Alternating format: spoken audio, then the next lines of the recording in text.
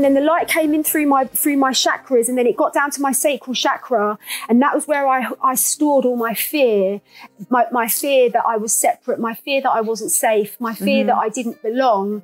And so I just started crying, and just like this sense of like relief, like, oh my God, if it isn't love, it isn't real. Like the only thing in this universe that is real is love. Therefore, all of the thoughts that I've had that are fearful, that was just an illusion. And I had a direct experience of that. And I had this like enormous sense of relief, like, oh my God, thank God it was all an illusion.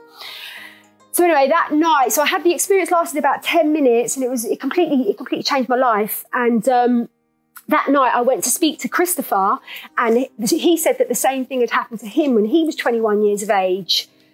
Wow. So we both just lay under the stars, like as these like two like innocent children just sort of come back together again in the awe and ecstasy of God, really.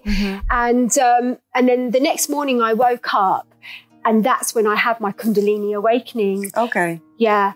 And then all of a sudden, this energy just started like surging up from my sacral chakra.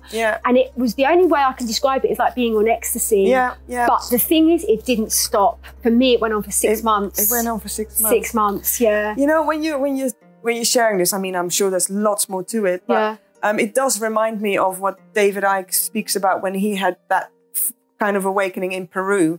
Oh, and it's a very, well, it sounds quite similar. Really? And it also kind of happened out of the blue. And it also was a major download of knowledge and being shown what his role was in the whole thing and everything. So I'm getting goosebumps. It sounds very similar, which is great.